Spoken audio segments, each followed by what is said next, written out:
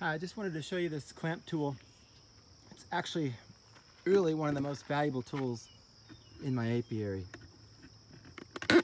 It's basically just a C-clamp welded to a round stock on a 1/4-inch plate.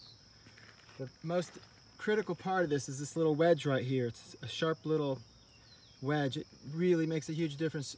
It comes in very handy when there's queen cells hanging off the bottom of the frame. But basically, you can take a frame of bees, you set it in here, and you can set it wherever you want. You can set it all the way out here if you want. Say you have queen cells that you want to be working on. You can set this wherever you want.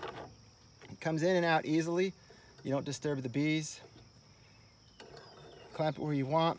And then you can do all kinds of things. You can get your tweezers out. You can study things.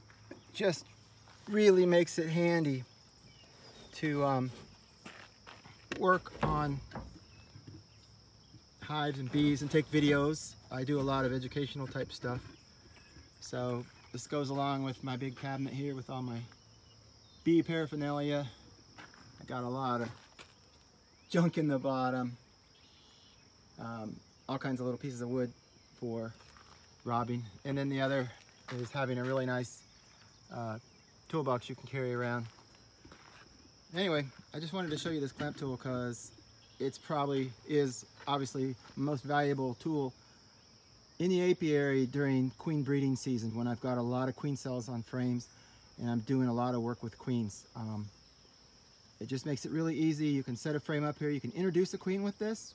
So you put her directly on the frame, observe how the bees respond to her, and you'll quickly know right away whether she's going to be accepted or not.